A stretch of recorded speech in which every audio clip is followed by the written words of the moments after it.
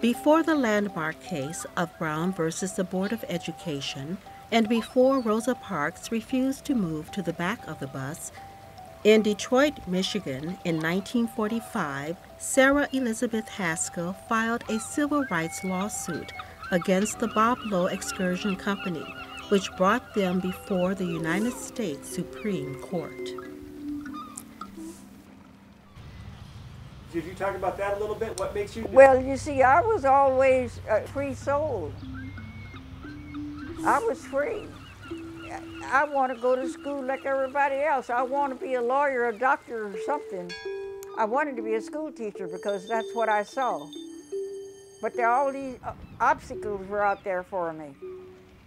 And it was, if I was a man, I probably would have gotten strung up to a tree.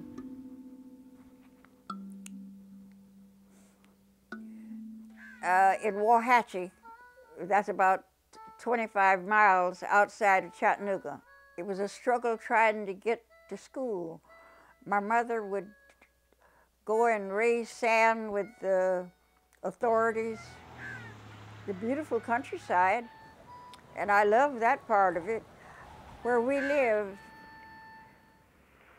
there were only 2 black families, and we lived about 10 miles from each other. Therefore, you only had a half a dozen black children at one time. It was an imposition to provide transportation. The white kids had a bus, but we never had a bus. When they did provide transportation, they made arrangements for us to ride in with a farmer, and we rode in that milk truck. And I didn't like the laws that they had, all the restrictions on white and black. I didn't like that. That bothered me. In the bus station, there's a sign, black and white. And in restaurants, same thing. And in the black area, sometimes you have to go all the way around the building to get to it. And it was small and junky and filthy, and that was the case of everything public. My mother was glad to get me away from there because I was free. I heard people saying, yes'm, no'm, yes'm, no, no, no. I said, yes. My mother said, yes, Mrs. Brown. That's the best I can do. I couldn't say yes'm, yes'm. That's degrading.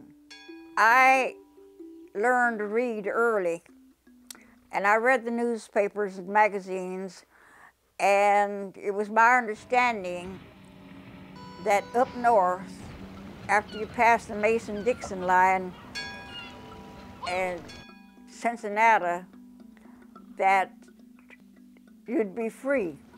That's why I came to Michigan. And that's why I was so astonished when I found it to be, that wasn't true, what happened to me at Boblo.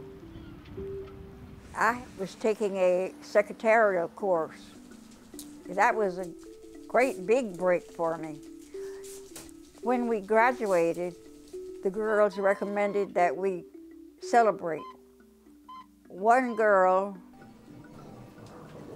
collected all the money and she went down and bought all the tickets.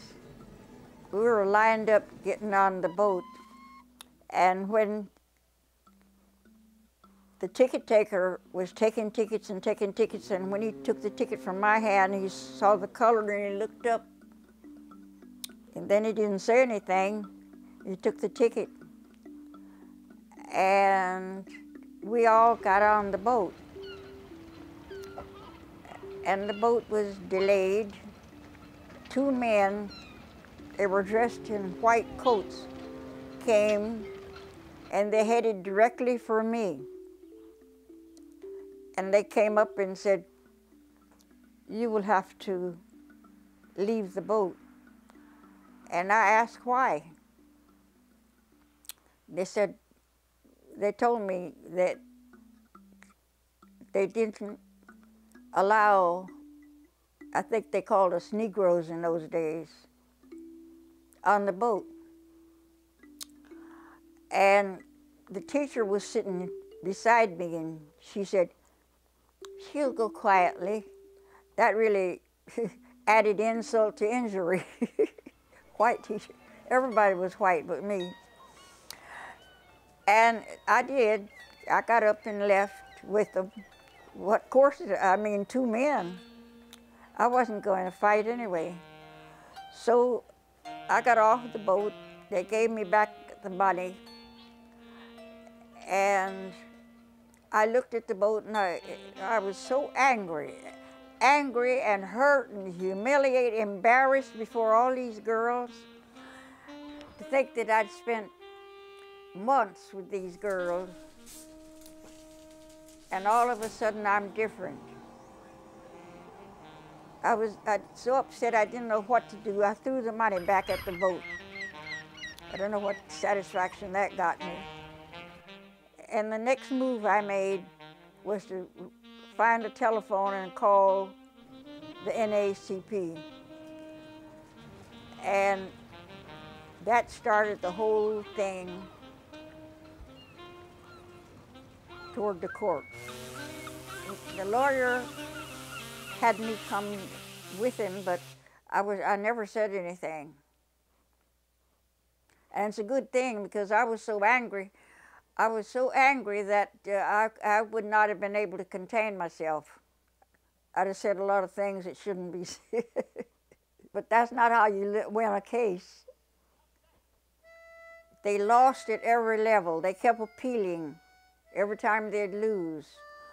And they lost at every level all the way to, then they appealed to the Supreme Court and the United States Supreme Court. And they lost there. There's nowhere else to go. What kept me here was Action House. That developed out of the riot. I held some meetings and called in John Conyers, Congressman Conyers, and various people like that to speak to the community, asked me if we could do something on an ongoing basis.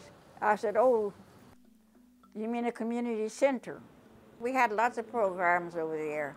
The first 2 years we were federally funded. And after the first 2 years, I had a few people like Dorothy Kresge, the dime store lady, a couple of people in Grosse Pointe, that I would be able to get enough money from them to pay a staff.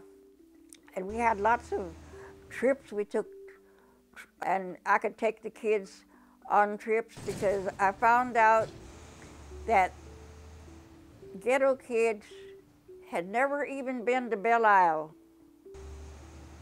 So I took them not only to Belle Isle, but Greenfield Village, all the parks around the state, to let them see how other people lived. One time in Grosse Pointe, one of the boys said, "How come we can't have houses like these?" I said, "You can if you stay in school." I have a nephew that hates white people. Now, what Oprah say about that, while he's sitting here hating white people, they're going shopping. Can't stay angry forever. Liz Haskell never did ride the Boblo boat, but many thousands did. Boblo Island continued to be a popular amusement park until the ferry stopped running in 1991. Currently, the island is a private residential community of luxury homes and condominiums. After Action House served the community for 25 years, Liz was unable to find a buyer for the building.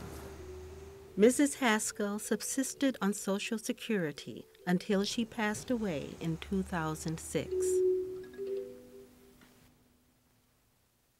Gentlemen,